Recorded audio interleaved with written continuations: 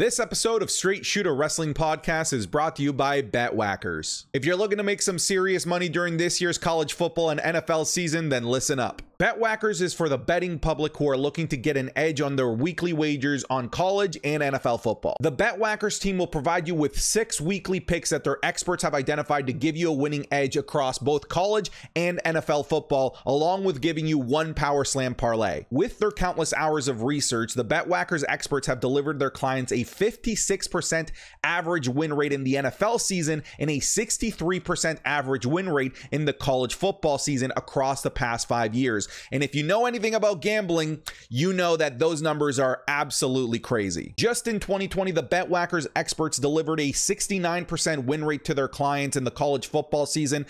At that point, that's pretty much a license to print money. And for those really wanting to go above and beyond, their Power Slam parlays have won at least 3 times every football season in the last 5 years, and that's going to give you 3 to 6 times return on your weekly wager. Of course, you can always verify this because all of their win percentages are authenticated by Bet365. As an avid sports gambler myself, I promise you that I'm going to be using their picks, because why use my picks that usually deliver 10 to 15% win rates when I can lock in anywhere from 56 to 70%? Why not, right? And of course, they're providing Straight Shoot listeners with a fantastic promotion. For the first month, Straight Shoot subscribers get a discount of $75 on their membership when they use the promo code SLAM at checkout. Again, that's $75 off when you use the promo code SLAM. And that's creative because we're a wrestling podcast. Sign up by using the Straight Shoot link found on the BetWhackers website. That's www.betwhackers.com. Again, www.betwhackers.com. You will also find the direct link in the description of this video or audio podcast.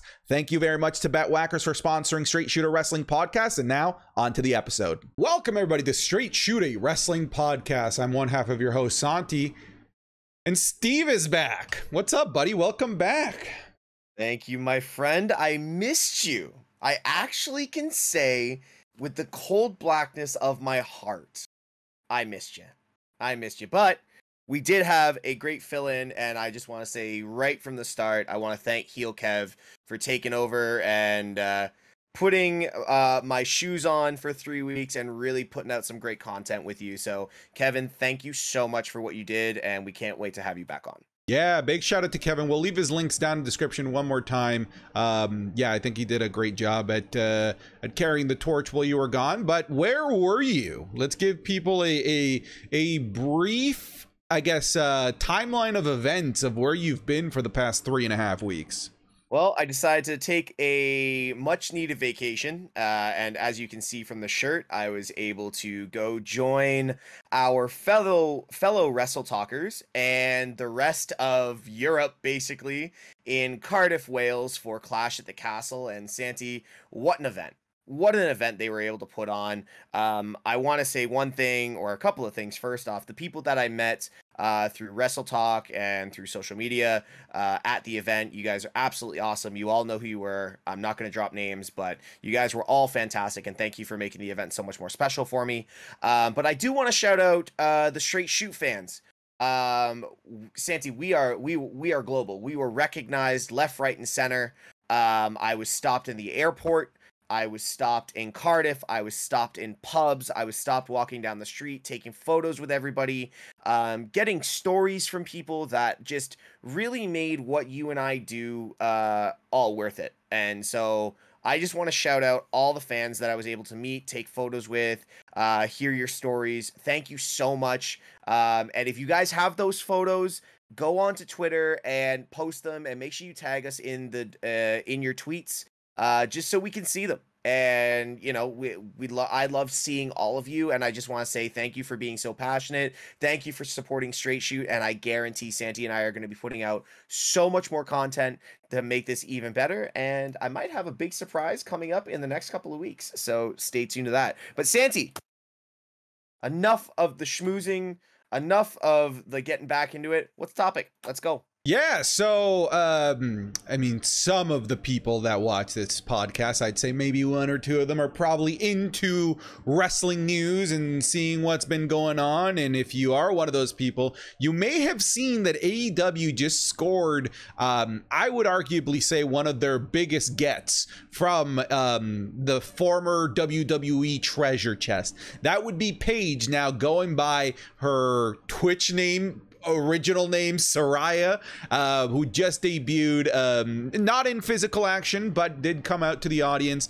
and confronted Britt Baker, so immediately being put right into that main event picture. As of this moment, we don't know if she's back in ring capabilities. We know that Tony Khan is not afraid to put those people right back in the ring, like he did with the likes of Daniel Bryan. To be fair, Daniel Bryan was in the ring in his time towards the end with WWE, but this we don't know yet. We don't know if we're going to have Paige back in the ring, if she's going to be a manager, if she's going to be an authority figure, if she's going to be a valet. We don't know. What I know is that Paige is incredibly valuable in terms of turning that women's division upside down, a women's division that needed a shakeup, in a women's division who may have also just lost one of their major stars in Thunder Rosa. So this is a major get for All Elite Wrestling, and I'm very happy for Paige, because it seemed like WWE was never going to be able to let her do what she wanted to do, and two, I'm happy for her Twitch fans, because signing with AEW means that she can do Twitch on the side as well, because for the most part, at the very least, most WWE contracts do not allow for those third-party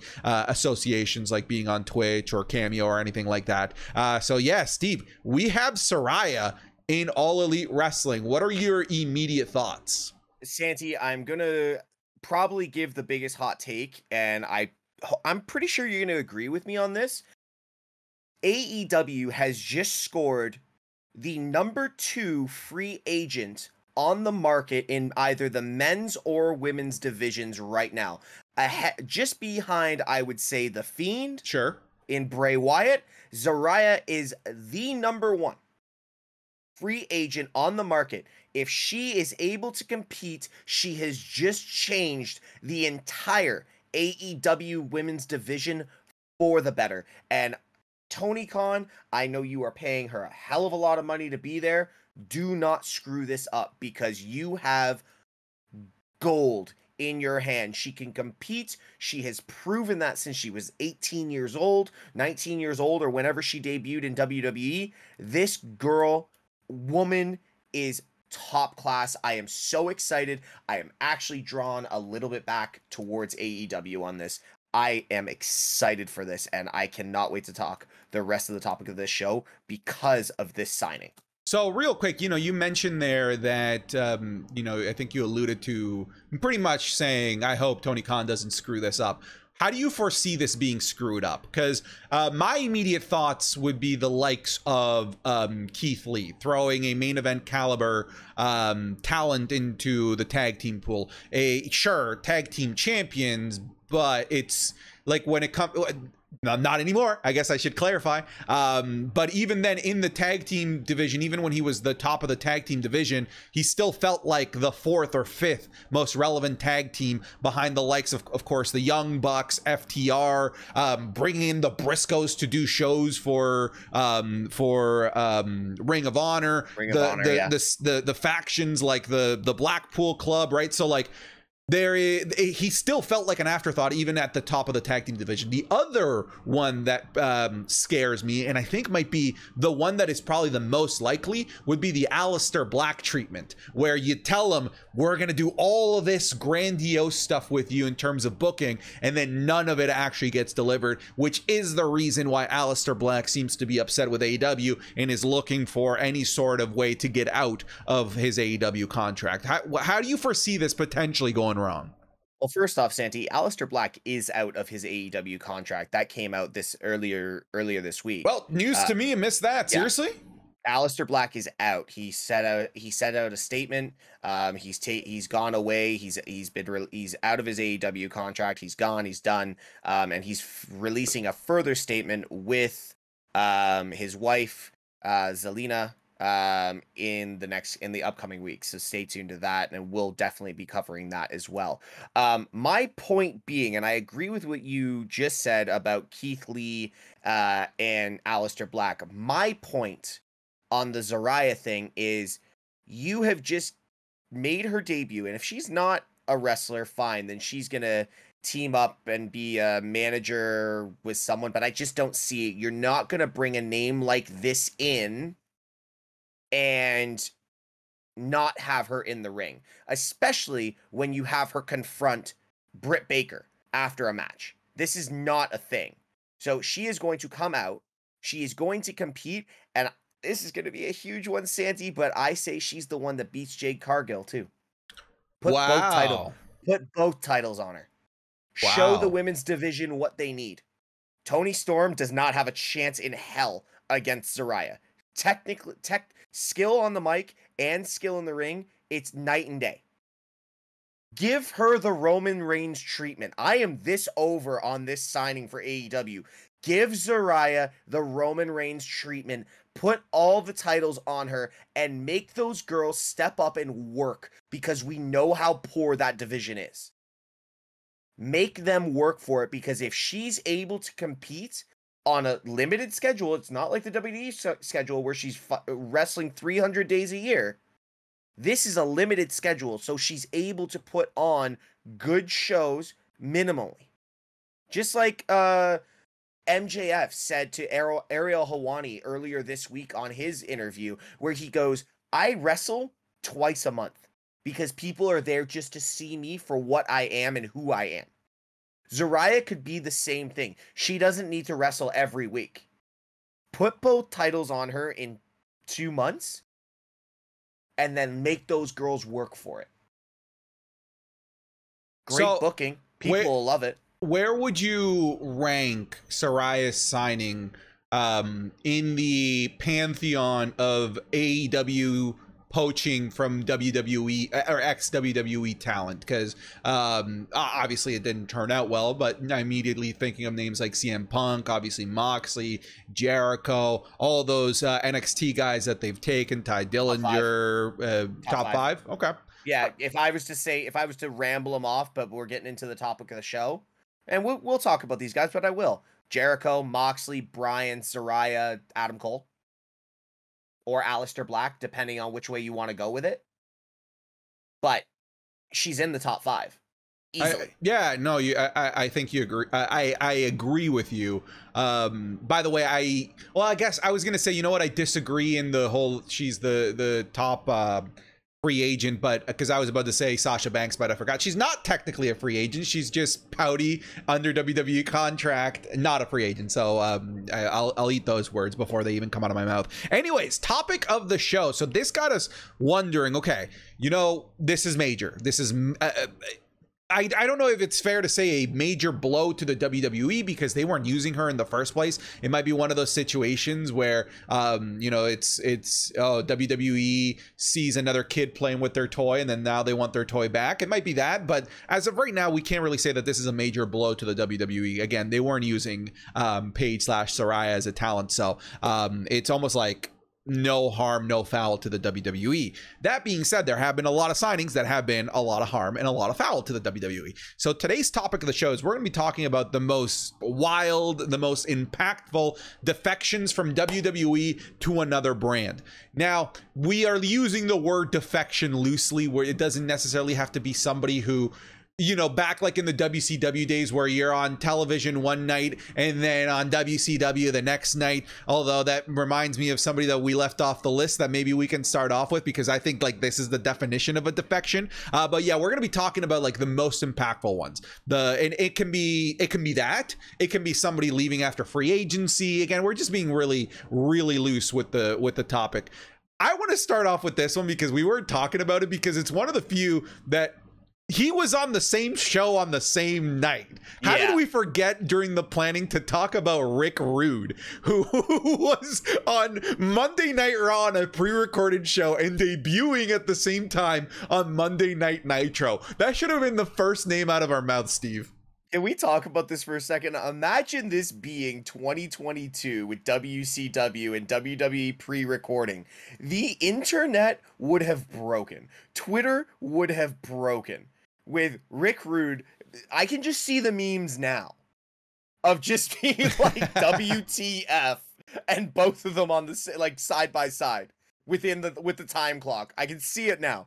I don't know how we missed this, Santi. You know what? We are a fan-run podcast, but I'll tell you right now, I don't know how we missed this one. That's we don't number have one. producers. I mean, we don't have we yeah. don't have producers telling me like doing the research for us. We're just doing this off the cuff. And I'll tell you right now, how the fuck did we miss Rick Rude? Because that is one of the biggest botches in pro wrestling history on both sides. 100%. It was amazing for WCW and absolutely shocking for WWF. Like, that was... Yeah, like, there's going to be much bigger names that we're going to be talking about, but, like, in terms of, like, the proper definition of a defection, you know, something that... there's another one that is definitely a defection, and it's another one from the WWE to WCW days on the women's side that might even be more of a defection. But this is the type of shit that, if you, like you said, if you think about it happening in the modern day, and for those that don't know, that might be younger, Rick Rude was a top mid-card WWF wrestler, part of DX, original DX. Yeah, everyone loved him. Everyone loved Rick Rude. He's one of those guys where even people back then and even people now are just like, man, WWE really dropped the ball on that guy. Like, 100%. they had gold and they didn't even realize that they had gold. Rick Rude was fucking phenomenal. But because back then WWE Monday Night Raw was pre-recorded, WCW always did a lot of shenanigans with that, whether it was revealing the results live on television in order to try and stop people from switching over to the WWF. But in this particular night, this pre-recorded show had Rick Rude on television, on WWF television on Monday Night Raw, while at the same time making his debut on another channel on a rival wrestling promotion for WCW Monday Night Nitro. And that, dude, imagine that happening with WWE and AEW or any wrestling promotion. That would be fucking bananas. That would actually break the internet. I'm going to tell you right now, that is the exact reason there is a 90-day non-compete clause now in every WWE contract. No doubt. Because of that segment. 100%. If we've got somebody from WWE that watches that does the contract, that is the exact reason, and I want you to prove me right, because there is no other reason that that's in there. Just because they never would have thought of that unless it didn't happen. Yeah, 100%. Like, when we're thinking of defections, this has to be number one. Of course, bigger names, and let's just get to probably the biggest names on this list, the Outsiders. Now, you could have the conversation about Hulk Hogan being in this, but that was before, right? With Hulk Hogan, you know, taking that break to make movies and then coming out of retirement and going into WCW. That's less of a defection, but maybe a spiritual defection, because he was the heart and soul of the WWF for just so long. So we might bring Hulk Hogan into this conversation. But when it comes to, you know, the first shot fired in the Monday Night Wars, I think you can really say that this was it, right? And for those that don't know, the Outsiders are the precursor to the NWO, in Razor Ramon in WWF going as his actual name, Scott Hall, and Diesel going now as his original name, Kevin Nash, appearing on Monday Night Nitro as themselves without acknowledging the fact that they are WCW talent. The storyline here was made to make us, the viewers, believe that this was an invasion from two WWF guys. Yep. And it's kind of funny because I remember this as a kid. Like, I know you weren't watching. I don't even think you were old enough at the time.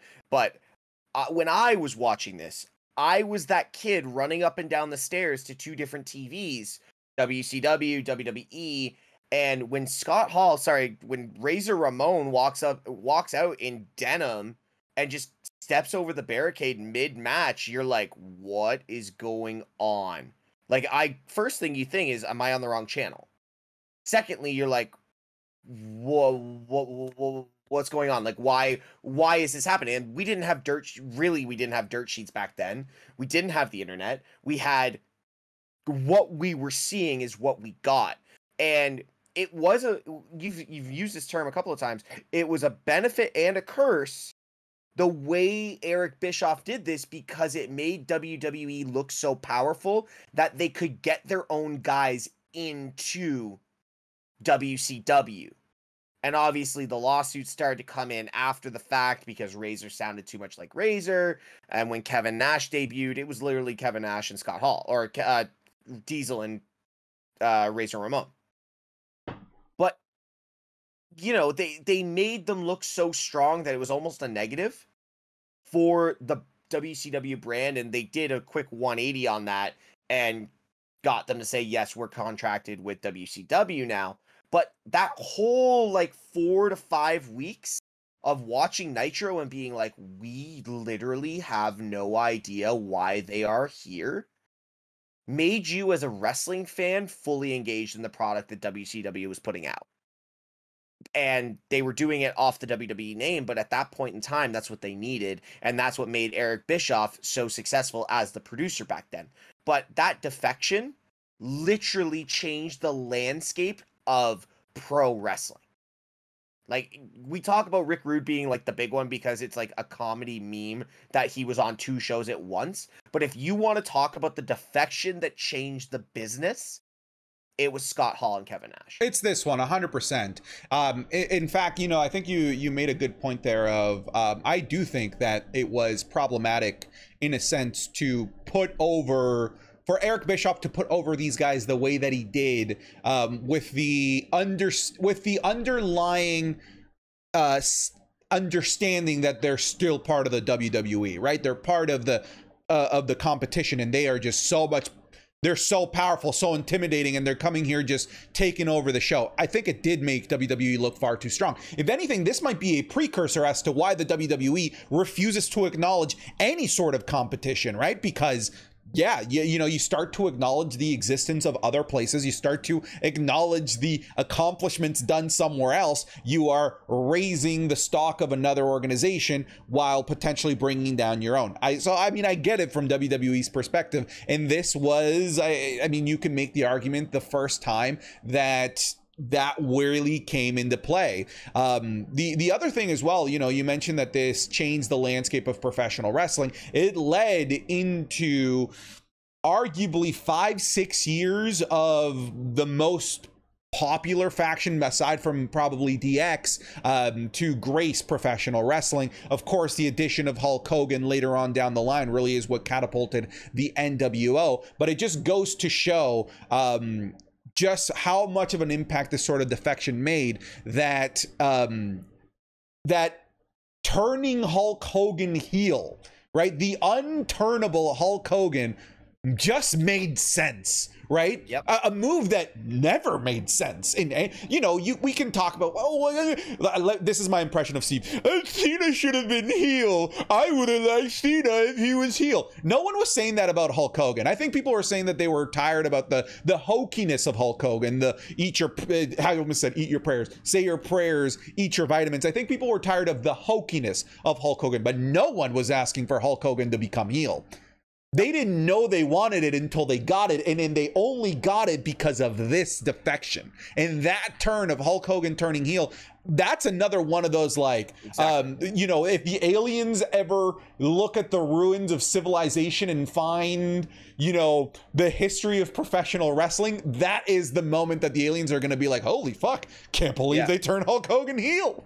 Exactly. And I think you're right about the hokiness of Hulk Hogan, and people didn't know what they wanted back then, but it's what they needed at the time. And it's still one of those ones. I remember the day it happened, and it was the garbage. It was the garbage and the projectiles. And like, you always see that sign. I saw it at Clash. If Drew loses, we riot. And literally I was terrified because the way that crowd was, I thought it was going to be a riot.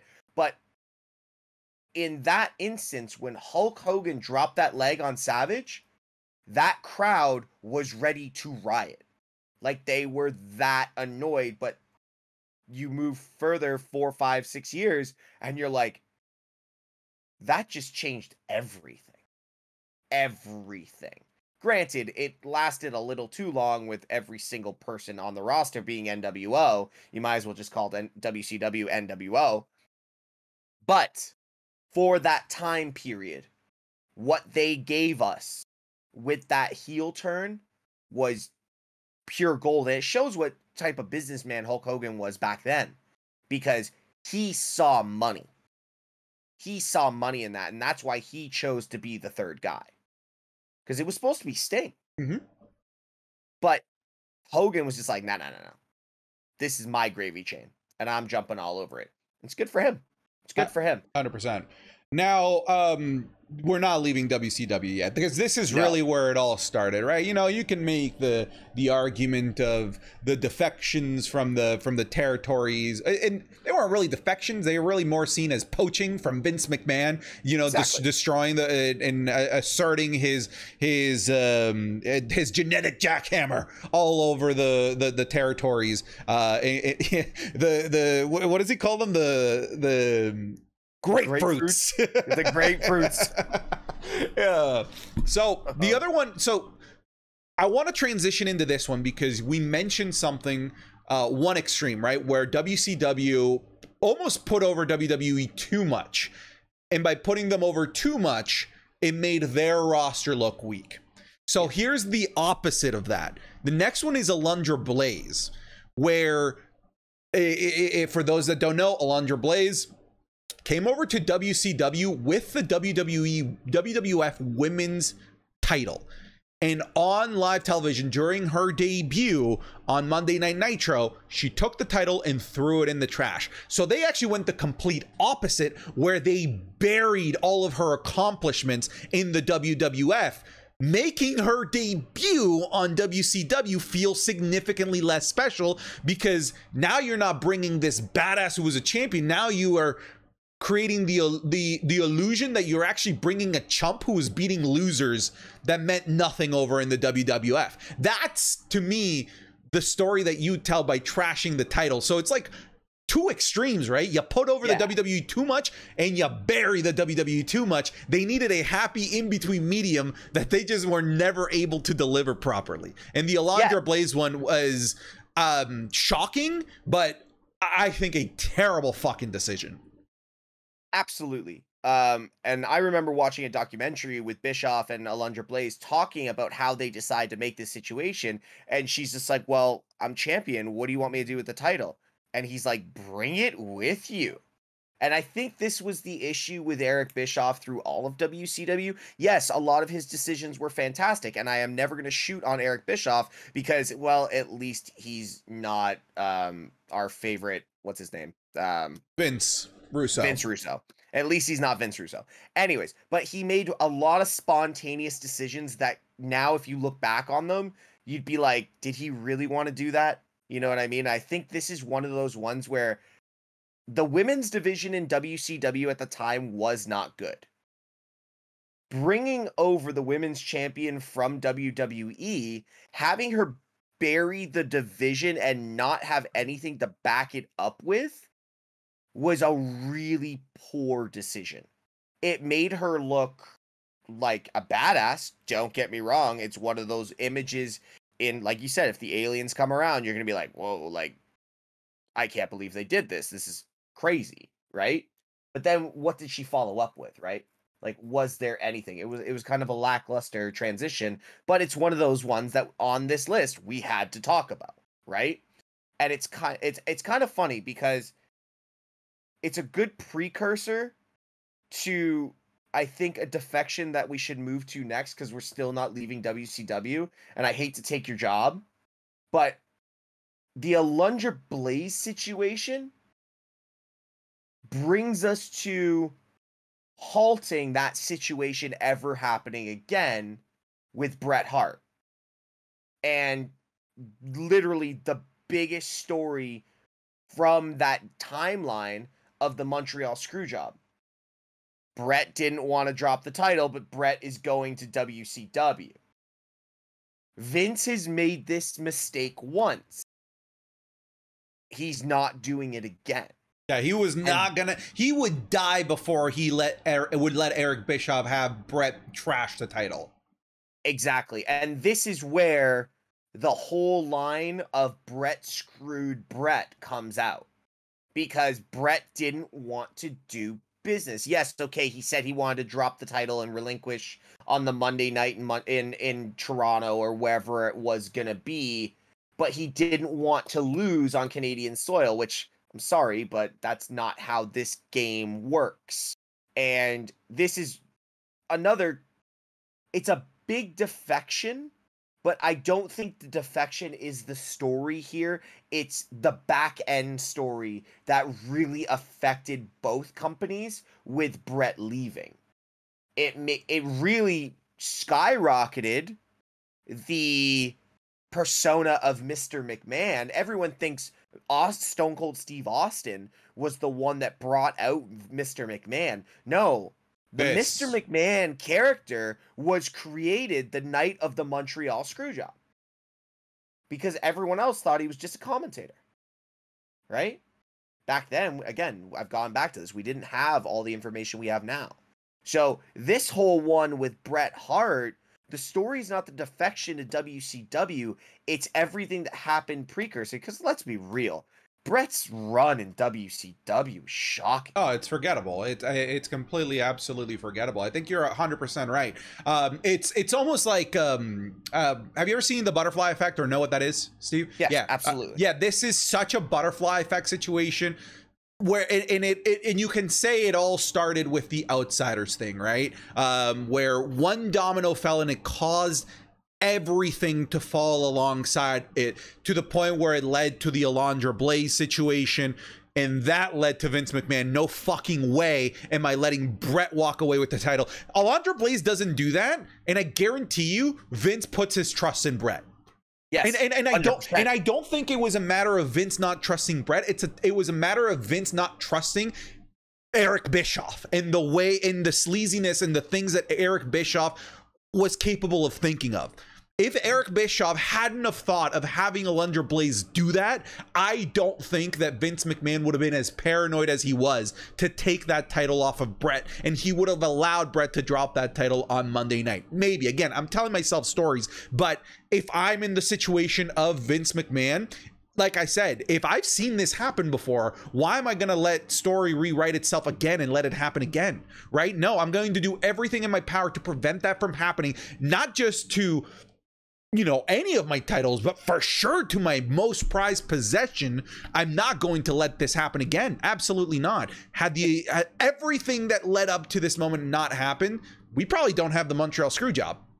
It's the old saying of fool me once, shame on me, fool me twice, or fool me once, shame on you, fool me twice, shame on me. Yeah. That's what this is. And Vince had that in the back of his head that whole time during that negotiation with Brett. It was never happening. And I think this out of our whole topic conversation, except for someone in AEW that we're going to talk about, this is going to give us the most comments in our video here, Santi, because I think the opinions of the wrestling community on this whole situation is split right down the middle. You and I have a bias because we are much more WWE fan, WWF fans, and we want to see our company succeed. But the WCW people and the people that are Bret Hart fans, sorry Canada, I'm not a Bret Hart fan, but I think they're really going to push against this, that it was still Vince's fault, and they're going to see this differently. So I hope the comments blow up on this, because I can't wait. But Vince was never, bar none, never having Brett walk out of Montreal with that title. And there was like contingency plans in place just in case the first plan didn't go the way it was meant to happen. And maybe we can talk about that on another show. Maybe we could do an episode of the Montreal Screwjob. That would be pretty cool. But that was never happening. So that defection is huge because that was one of the ones that changed the landscape of the business, but for not the reason it should have. Which I think is amazing. Because actually, that whole Montreal Screwjob actually saved WWE, I believe. Yeah, no, 100%. It really is the butterfly effect. One tiny little thing happened at some point years before that led to the downfall of WCW. And it was all dominoes that fell, all these defections that led to the Montreal Screwjob, that led to the creation of the Vince McMahon character, that led to the feud with him and Stone Cold Steve Austin. Game fucking over. It's the butterfly effect, and it's kind of just beautiful having the hindsight to be able to look back at all of the things that led to that. Yeah, let's move on from WCW because that's all we've been talking about here. And of course, that was the age of defections. And now we're going to go into an era of wrestling that's more so in terms of defections and moves left and right. It's kind of like the dark ages. Yeah, there were people moving from WWE over to Impact, but it wasn't, right? Like it was like the dust had settled from the Monday Night Wars, and WWE was the kingpin, and everyone else was just these tiny little minnows trying to make it work in the world of professional wrestling. You have and luckily for TNA, they had a guy with a ton of experience leading them in Jeff Jarrett. That is literally the only reason why they were able to scrape and claw to get any sort of notoriety in the world that WWE was ruling. That being said, since this particular defection, WWE has never lost as big a talent as this.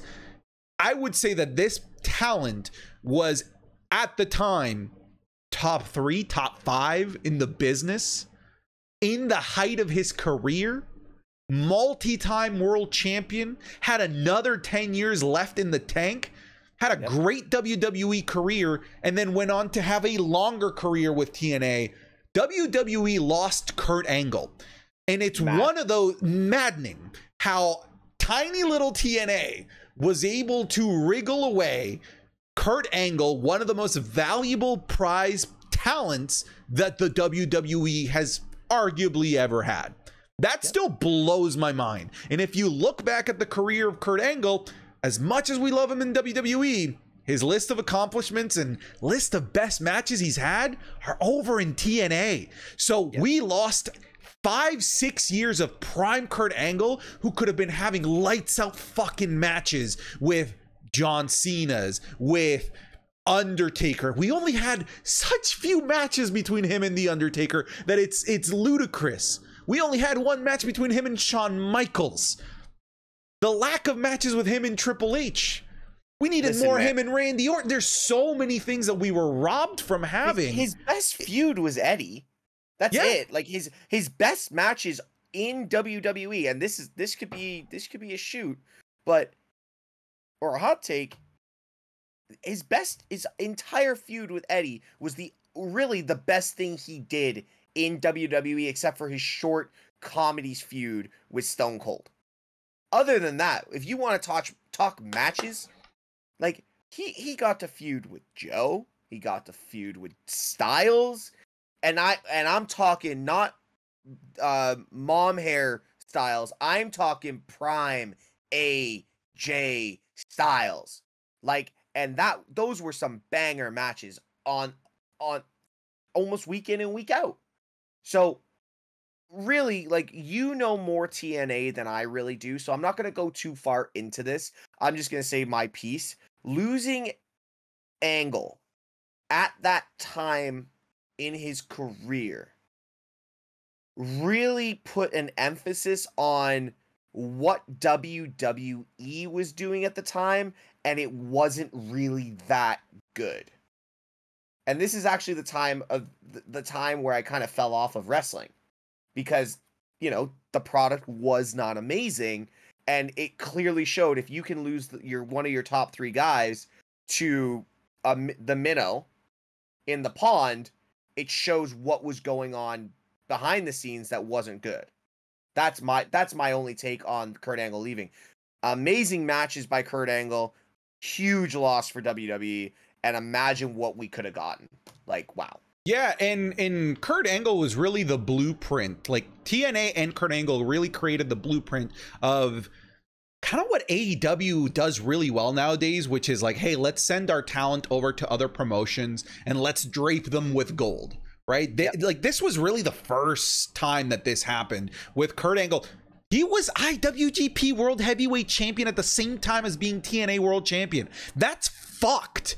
That's fucking ludicrous. I mean, granted, New Japan wasn't as huge as it is now, but still, like, New Japan at that time, you could make the argument, was the second biggest organization in professional wrestling, because it was bigger than TNA. It just wasn't big here in here stateside. Nowadays, you know, when it's commonplace to have AEW guys have matches with New Japan guys and vice versa, there's no fucking way that New Japan allows the AEW champion to win the IWGP Heavyweight Championship. No fucking way. Not a chance. And vice versa. The AEW would never let Okada or whoever is IWGP Heavyweight Champion win the AEW World Championship. Not a chance. Not a chance. But New Japan and TNA both saw the value that they had with somebody like Kurt Angle, still in the prime of his career, that those two companies put his trust in him, and they both were willingly agreed to put their top prizes on the same guy. Yeah. That is mind-blowing. It just goes to show, again, the level of talent that WWE let slip through their fingers. Yes, Kurt Angle, with his time in WWE, dealing with a lot of neck issues, broken frickin' neck, of course, never let us forget that. Percocet problems. Again, like, it's these things that are those. Jeff Jarrett's wife. Yes, of course, all of that. So I get why WWE maybe didn't want to re-sign him. Like, I understand. But it had to be one of those situations where they thought that they were letting a low stock, like selling a low stock, only to see it boom catapult in you know, you sold a stock at $2 only to watch it immediately rise to $100, right? Like, that's what happened with WWE losing Kurt Angle. And it's unfortunate because, like I've already mentioned, it robbed us of so many potentially iconic matches that we could have had. Dude, we never got Kurt and Punk. We could have had Kurt and Punk in the WWE. Like, it's so unfortunate, to the point where, you know, once we finally got Kurt Angle home back in the WWE, like, it wasn't the same, right? Like, it was a guy who could barely, like, he can't look sideways. Kurt Angle can't look sideways. That's how many neck problems he has. And he still walks bowed kneed as well. Yeah. So it's like even last week or a couple of weeks ago when he was in Pittsburgh, a month ago when he was in Pittsburgh, he was a shell of himself. Yeah. And so, you know, once TNA rinsed him for everything that they could get, understandably so. It's the biggest star that they've ever had in the business, and they used him very well, admittedly. Like, if you look back at the history of superstars that TNA had, there were really 4 guys that they used really well: Kurt Angle, Bobby Lashley, AJ Styles, and Samoa Joe. They did them all very, very well. Kurt Angle had a better career in TNA than he had in WWE, and that's crazy to think about. Just think about it. That short stint with the WWE was still a Hall of Fame worthy career. Of course it was. It's crazy. But I'm gonna say this. He also was helped create one of the greatest factions of all time in TNA that goes heavily unrecognized in the Main Event Mafia. Yep. Like, unless you are a massive all-around wrestling fan, you need to understand how good that faction was. And I mean, that is up there for me in my top 5, just because of just names recognition. So TNA did wonders with Kurt Angle, and the fact that WWE still acknowledged his short run to put him in the Hall of Fame, it just shows how good he was and how big of a loss he really was to WWE. All right, well, let's talk some modern day losses.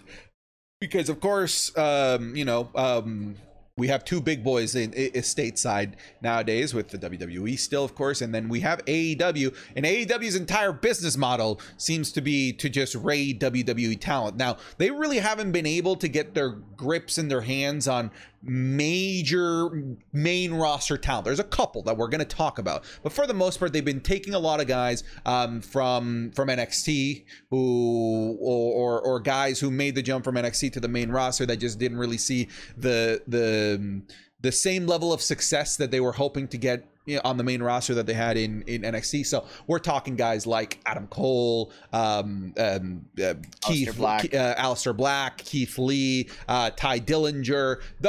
We wouldn't really consider those like major losses. Of course, a major wrestling fan like us, we acknowledge Adam Cole as a major loss, but the average WWE fan, most of them didn't know who Adam Cole was. We need to realize that knowing NXT and knowing the indie world, we are like 5% of the WWE audience. Exactly. So that's why we're not going to talk about those guys. So let's talk about the guys that are very recognizable. Let's just start with the top one. The guy who, in my opinion, there's another guy who we can say is the one that put AEW on the map, but I think this is the one that put AEW on the map as a true competitor to the WWE.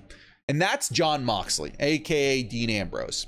Yep. So kind of similar vibes to Kurt Angle in that WWE had this guy, had gold, didn't realize what they had, left him to waste, made him unhappy. He left, and now he's flourishing in AEW. In all accounts, it's pointing that he's going to have a longer, more fruitful career in AEW than he's ever had in the WWE. Exactly like Kurt Angle. Kurt Angle was definitely treated better in terms as a main event talent than Dean Ambrose was. But Moxley is getting the Kurt Angle treatment that Kurt Angle got in Impact. Moxley's now getting it in AEW. Multi-time world champion.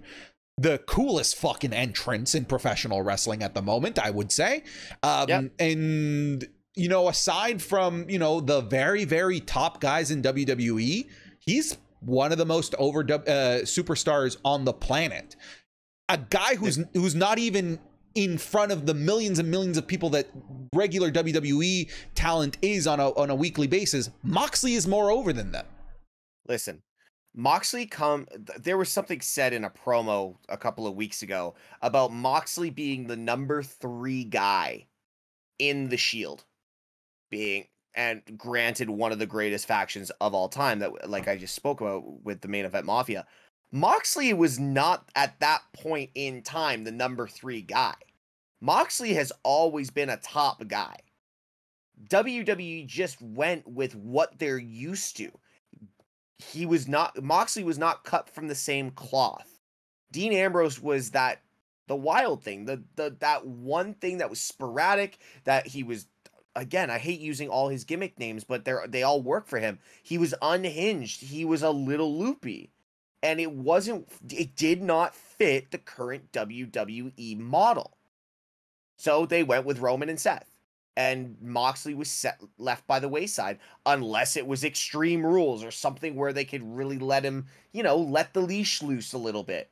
Moxley is flourishing in his element in AEW, and that's why he is the number 1 guy. He went and worked on himself. He did what he needed to do to get himself healthy, and now Moxley will be champion because he's doing good business, both inside the ring and outside the ring. He's doing everything right, and arguably the number 2 or 3 guy on the planet in pro wrestling right now. And the other 2 are his 2 fellow Shield members. Seth is doing amazing creative stuff. He doesn't need a title. Seth is basically Shawn Michaels. He didn't need a title to be successful, and Seth is doing his thing. Roman is on God mode, so he's untouchable. And then you've got Moxley, who is doing the absolute same thing, but showing up week in and week out, going for that AEW title, and he's doing it in a way that is not the WWE way. It's his own way, and Tony Khan's sure, just make me money. And he's doing that. He's doing that, and it's entertaining every time he comes out and is in front of the crowd. You genuinely watch AEW to see Moxley right now. It's like watching WWF in the 90s to see Stone Cold and The Rock. Yeah. It's the same. Yeah, so I don't know if this basketball reference will land with you. It'll land with whoever watches the NBA that's listening. The Oklahoma City Thunder at one point in their young career had Kevin Durant, Russell Westbrook, and James Harden all on the same team. All on the same team. and just were never able to do anything with all three of them. It always seemed that they could only really get two of those guys to really become superstars. What happens? James Harden goes to Houston, flourishes, becomes an MVP. This is what's happening. Imagine if WWE was able to capitalize not just on the two of the three members on the Shield, but if they were able to capitalize on three.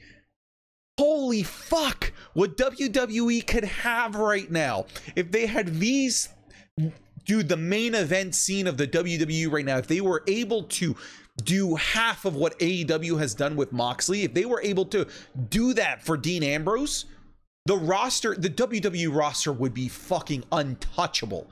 I'm sorry. Untouchable. Give me Karrion Kross versus Moxley or Dean Ambrose in like a Hell in a Cell match. I'm okay with it. Give me Drew versus Moxley just in a brawl or a street fight. I'll take it. Roman, Seth, Moxley, or Dean Ambrose. Gunther. God, Meat Slapper. Thank you. Still, by the way, the best match of Clash at the Castle. Just saying. But back to what we're talking about. Moxley or Dean Ambrose, whatever you want to call him, at this stage in WWE, yes, he would have had to fight through all the bullshit, but under Triple H's regime, we have War Games on the main event coming up, Santi. Moxley in War Games. Take our money. Take our goddamn money. Now, let's move on to the next guy. Another guy that's in AEW. The first pillar of AEW, you could argue, the first big signing. Now, what's interesting is that they didn't sign this guy after he left WWE. He actually signed after leaving New Japan because WWE lost him to New Japan. He goes to New Japan, headlines the Tokyo Dome for Wrestle Kingdom, has feud of the year with Kenny Omega over there. 5-star matches. And then goes on to arguably start AEW. Yeah, Cody Rhodes, the Elite and stuff. But like, those guys did not carry the baggage, and I'm using baggage here as a good term, like the history that Jericho brought to AEW, because their brand power was not big enough. They needed a big guy, and honestly, there was no bigger that you could get. Yeah, it's interesting because like I think of Jericho, I was like, that's like that is a WWE guy. Now, mind you, he's also been in WCW. I think like the only promotion he's never really been in is TNA. But it still feels like it was. How do I say this? You know, we listed a lot of guys here that were top talent of the WWE.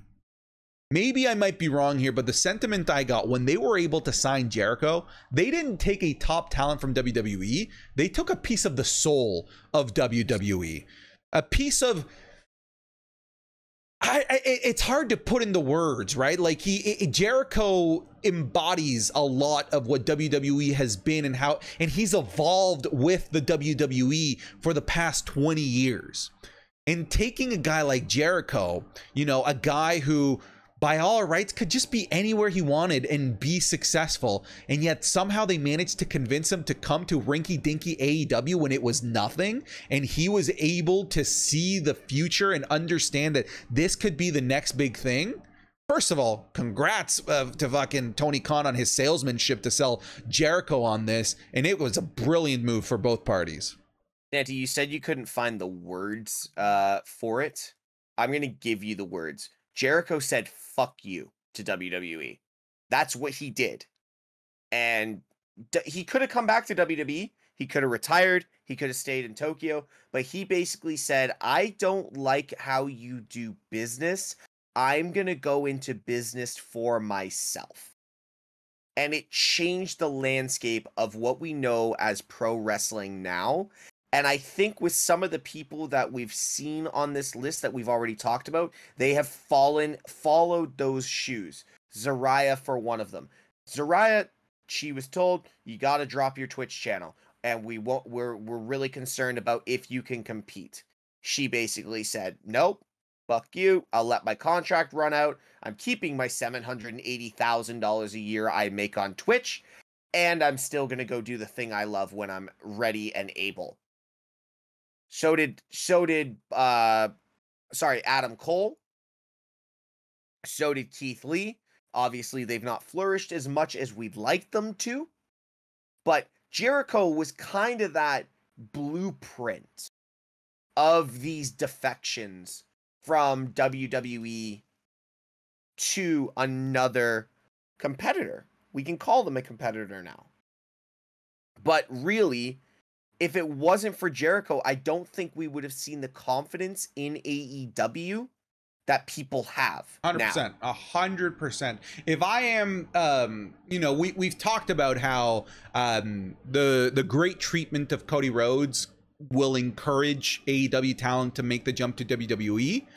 Well, AEW started it with the great treatment of Jericho, the great treatment of Moxley. That is what set the red carpet for WWE guys like Cesaro, like William Regal, and all of those NXT guys that we've mentioned, like Saraya, making the leap over with confidence. Again, some of them got fucked, like Aleister Black, but that happens, when not everybody can be in the main event, not everybody can have TV time. So like, I get what's happening there. But yeah, Jericho was the blueprint to give everyone confidence that, oh my God, I don't need to swallow the bullshit from WWE. I can make a living somewhere else. I'm the Revival. We don't have to shave each other's backs to make money. We can go do the shit that we're actually really good at and go do it over there and do it in a manner that it's respected. I don't think that if it wasn't for the way they treated guys like Jericho and guys like Moxley, that those guys come over. I really don't. No, so I agree with you. And that's why I said it, because if you're looking at the likes of, well, we're looking at it right now with the whole MJF situation. Yes, he's extended his contract, but the treatment that Cody Rhodes was given, and granted, MJF is a big name. Yes, he's not done a lot, but he's a very big name in the business right now. And if he is able to keep building his brand for another year and a bit, he's going to get the same red carpet welcome from AEW to WWE, And again, I think WWE is starting to see that too, because what they did with Jericho, okay, yes, AEW has pulled a lot of small minnows out of NXT that are just kind of filling the roster. I don't want to be rude to Bobby Fish, but he's the first one that kind of pops into my mind, and Ty Dillinger's another one. But really, like, WWE has needed to change their dynamic because of what they're seeing AEW doing with the big guys they've poached, and people being like, oh, I feel you. And this is more attractive now. And Tony Khan is also paying massive wages to people that don't deserve it.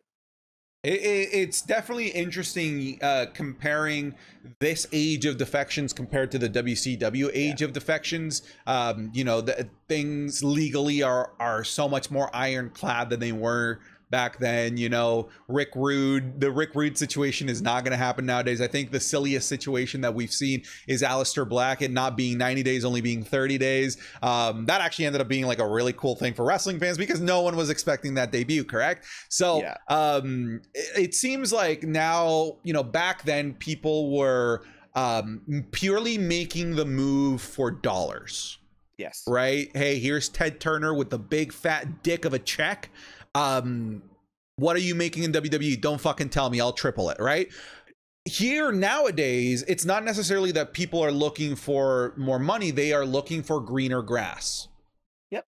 I agree. And there was the quote from CM Punk, as grouchy as he's been, there's a really good quote from him. The grass isn't necessarily greener on the other side, it's greener where you water it, right? Where you make it greener. The Tony Khan has set a good precedent that the grass can be greener, but we've seen with guys like Aleister Black that it's not the case. So it's interesting that it's changed from I'm chasing the money to now, hey, I'm chasing a better work environment, and I'm chasing wanting to enjoy what I do more. Actually enjoy wrestling. And I think that just also goes with the type of performer that we have. Back then we had a lot of showmanship, a lot of big guys that wrestling wasn't really like their life and blood. They kind of just ran into it because they had the look, right? Undertaker wasn't trying to be a wrestler, he was trying to be a basketball player, right? Like that's the story of so many WWE. Kevin Nash was just a bouncer. So many of them. Meanwhile, now we have people who watch the product as a kid, who have grown up, have put in the time in the indies, and they've been wrestlers since they were 16, and this is what they want to do. So now they're chasing passion as opposed to purely chasing the dollar. I promise you that WWE offer more money to Cesaro than AEW offered to Cesaro. I promise you that WWE offered more money to Keith Lee than AEW offered Keith Lee. It's just that now the defections come from a place of passion rather than a place of well, what are you gonna fucking pay me? I'm sure it still exists, but I like this a lot more. I really genuinely love that the talent has so many more options. And it doesn't even have to be AEW. It could be New Japan. It could be Impact. And there's so many great places where wrestlers can now make a living. You don't have to be pigeonholed to one particular place. And we're going to continue to see these quote unquote defections. And these defections are good for the business. It's good for the wrestler, and it's good for fans overall, honestly. It's finally about the wrestling and not about the paycheck and the open, like, stay-at-home contract that we had in the 90s that Ted Turner, the guaranteed money. Yeah. Like the guaranteed money contract is what I think ruined WCW. Yeah. Now it's, you're coming here and you're working. Yeah. That's what it is. And you're expected to put on a good match. And like from a lot of these people, like Moxley, you can see he's genuinely enjoying his work and he's putting on great matches. Moxley is not overly the best in-ring performer, but he's putting on great matches. Yeah. So it is what it is. It is what it is. All right, Steve, let's wrap it up here. Where can the people find you? Twitch.tv/Mr. Tesh. Link is in the bio below. Guys, I am been off for a little while, so I am starting up hopefully if this video is posted this Friday, and I will be streaming for the next couple of months, 4 to 5 days a week. So a lot of WWE, a lot of Call of Duty. So Santi, what about you? Twitch.tv/SantiZap. You can find me at my personal TikTok as well, Mr. SantiZap, and of course over on Straight Shoot TikTok at Straight Shoot. Thank you very much for watching. If you're watching this on YouTube, please consider leaving a like on this video. If you are listening on podcast services, please leave us a review if it is possible, and of course support the sponsors, Batwhackers. All of their links will be down in the description below, and all the details to getting their promotions will be at the start of the video in case you missed it, or at the start of the audio. Thank you very much for watching. Take care, and we'll see you next week.